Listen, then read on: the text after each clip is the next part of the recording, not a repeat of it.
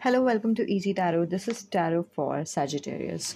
However, these cards that I've laid out is for Leo. So if you have any type of Leo placement, or if your specific person do have any Leo placement in the chart, please check out the Leo reading that I have already done. For some of you guys, you might already have been looking for Leo while you clicked on Sagittarius.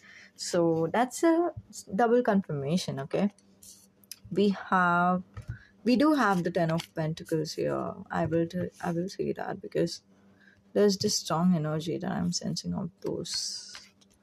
Okay, so there's a kind of a energy that you are going through, which is back and forth, mentally being disturbed, and having a good career life, okay, and having a good time with family, and being hopeless, being around family and being lonely, and trying to move on and trying to surrender and accept the things that life is providing you, right? So it's like a mixture of everything.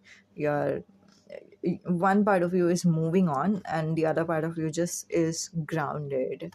Now, one part of you is hopeless and the other part of you is just happy and stable.